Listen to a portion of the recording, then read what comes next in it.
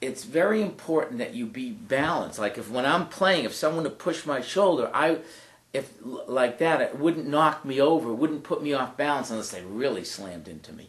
So essentially, I'm in a balanced state, because if you're going to play music and be creative, if your body isn't balanced and you're off kilter, you're not going to play as well, and you're going to have more problems down the line, because your body's going to be rebelling.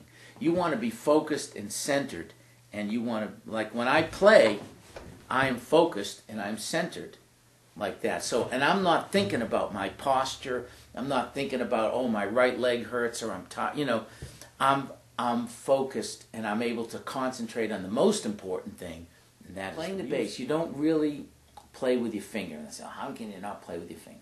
Okay, what you want to do is try to develop using your arm. Now, do you do all your playing with your arm? No. But when you have your arm thing together, you're doing a repetitive motion, which is walking bass or playing functional bass. And instead of using these little muscles in your hand, which are going to fail, you're using your arm muscle, your shoulder muscle, and the weight of your arm. So therefore, you are not going to burn yourself out. Now that's what one of the questions was, like, how do you have stamina and keep playing? And this is the way to do it. Here's if you can use your arm more. How I'm not going to play the same thing, but the same kind of thing.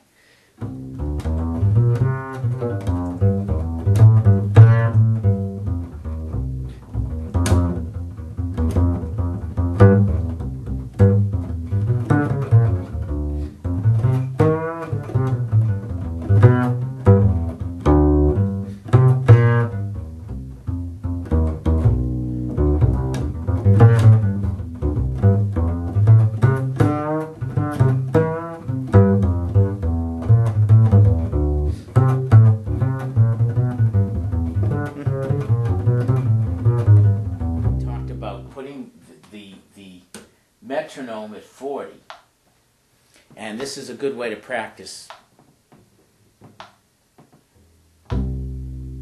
Arm.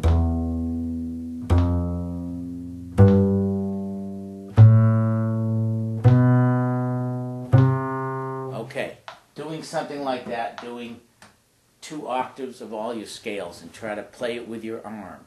It is not easy to do, especially if you've been playing for a while and doing all finger.